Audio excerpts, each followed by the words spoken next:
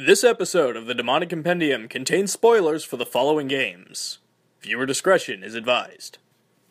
Welcome to a triplicated new episode of the Demonic Compendium, the show where I discuss the mythology, design, and game history of your favorite Megami Tensei demons. As we get into this time of the year, summer is starting to die down, but if I step outside, that sun is blazing as strong as ever. So I hope you're all ready to know who we can blame some of that on, because today, we're talking about Yatagarasu. The Yatagarasu, or Eight-Span Crow as it translates to, is a notable figure in Japanese mythology and history. It's depicted as a crow with 3 legs and was said to live inside the sun. When Emperor Jimmu, the first emperor of Japan, was on his legendary journey, it said that the sun goddess Amaterasu sent the Yatagarasu as a guide, and thanks to its aid, Jimmu achieved victory in battle. However, Japan is not the only, and definitely not the first Asian country to have a holy 3-legged crow in their history. Under different names, you'll find tales of a similar bird in Korea and China, which is where the myth seems to originate, as well as others.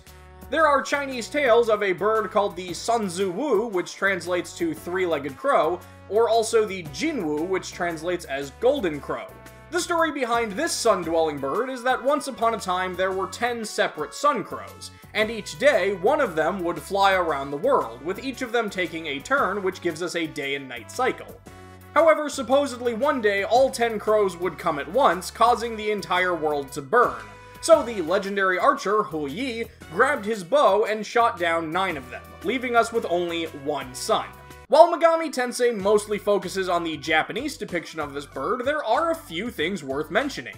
For starters, there is a completely separate demon in Megaten that is in a direct reference to the Chinese Sun Crow story, and it's called Huanya, which merely translates as Firebird, which I guess is fitting because this thing looks more like a dove or a pigeon than a crow. But its compendium entries do match up with the Chinese myth, and we can clearly see that yes, it has 3 legs and carries a small sun in a lantern on its back. According to one of my friends in China, the character on its lamp can mean fierce, but it can also mean ominous. Frankly, I was expecting her to say it just meant like bird or sun or something, but there we go. It should also be mentioned that while Yatagarasu is most famous for being a crow with 3 legs, none of the ancient Japanese texts actually describe it that way. It just kind of became a cultural assumption. China has a sun crow, and so do we. Theirs has 3 legs, so ours probably does too. Even with the differences in mythology and culture, many physical aspects of it were just shared between various countries.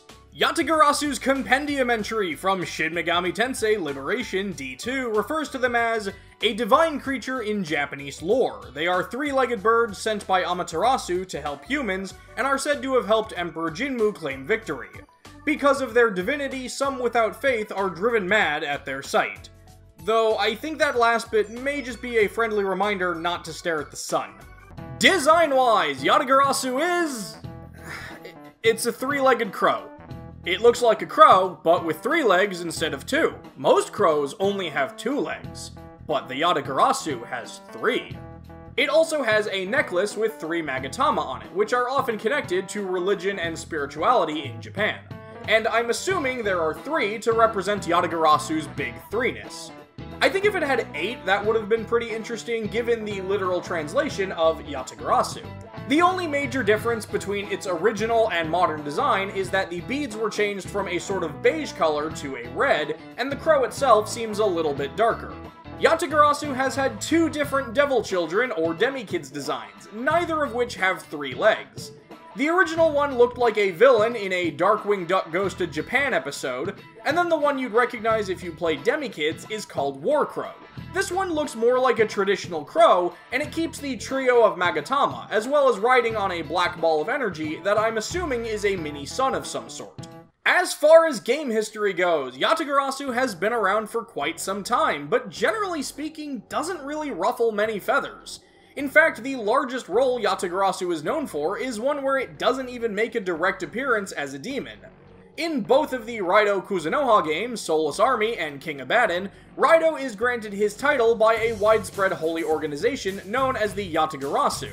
Although there are a couple of demons throughout the game that do refer to them as the Crow. Most of your communication with the Yatagarasu is done through their herald at the Shinoda Shrine, who plays small roles in the plots and in the sequel will hand out the occasional case file. In the training halls, Raido is often faced with a giant tree with 3 trunks, most likely as a nod to the 3-legged crow itself. The only time we actually see a 3-legged crow in the Raido games is when you're filling out forms like when you type in your name. At the very end of Soulless Army, a post-credit scene shows a crow with green eyes watching over Raido, which may represent the Yatagarasu, though this crow does not have 3 legs. One extra note regarding Soulless Army is that the final boss of Chapter 5 are the twins Abahiko and Nagasunehiko, the latter of which is who Emperor Jinmu was able to defeat after being given the Yatagarasu's aid from Amaterasu, so it's quite fitting that Raido, a summoner for the Yatagarasu, would fight him. In Shin Megami Tensei Strange Journey and Strange Journey Redux, if players use the password option and type "Help Me" in all caps, they will be granted a unique Yatagarasu with skills it doesn't normally have, like Tetrakarn, Makarakarn, and Mana Aid. If you're lawful or chaotic, while collecting the cosmic eggs towards the end of the game, a trio of Yatagarasu is guarding the one located inside Sector Botes, and is a much easier boss fight than who you have to deal with if you're currently neutral. Yatagarasu also plays a small role in Shin Megami Tensei Liberation D2. During A Heaven with Demons, the 4th episode of the intermission chapter, which you may remember we talked about on the Yerlunger episode, one of the ingredients the Liberators needs to collect for the ritual is Crow's Beak, and naturally there's no better demon to get that from than Yatagarasu. Yatagarasu has had a pretty interesting run in the Persona series. Funny enough, in both Revelations titles, Persona and The Demon Slayer, Yatagarasu was simply localized as Crow. The funniest thing to me is they just can't seem to decide which arcana to put this thing in. I mean, to me, it's a Sun Crow. You'd think just keep it in the Sun arcana. And for the most part, they have. But then in Persona Q Shadow of the Labyrinth, they made it Star, in Persona Q2 New Cinema Labyrinth, it's Death, and in Persona 5 Royal, they changed it from the Sun Arcana to the Consultant Arcana. But it does keep its status as a Sun Arcana Persona in Persona 5 Scramble, the Phantom Strikers. Speaking of Persona 5, if players send Yatagarasu to the Electric Chair, it creates a unique unisex armor known as the Blackwing Robe that's capable of reducing nuclear damage. In Persona 4 and Golden, Yatagarasu plays a small role in Margaret's social link. To get to rank 7, she'll task the player with creating a Yatagarasu that knows Megiddo. There are many ways this can be done, but an easy one involves fusing Tao Ti with Kushi to make an Ares with Megiddo, and then fusing that Ares with Black Frost. And so there you have it, Yatagarasu, the canonized 3-clawed crow of Corona whose cause carryover combat. Did I leave out something you thought was important? Was I just plain wrong about something? Let me know in the comments below, and don't forget to let me know who you'd like to see me talk about in future episodes. That's going to do it for this episode of the Demonic Compendium, and I'll see you next time. But be careful while you rest that a demon doesn't take over your body.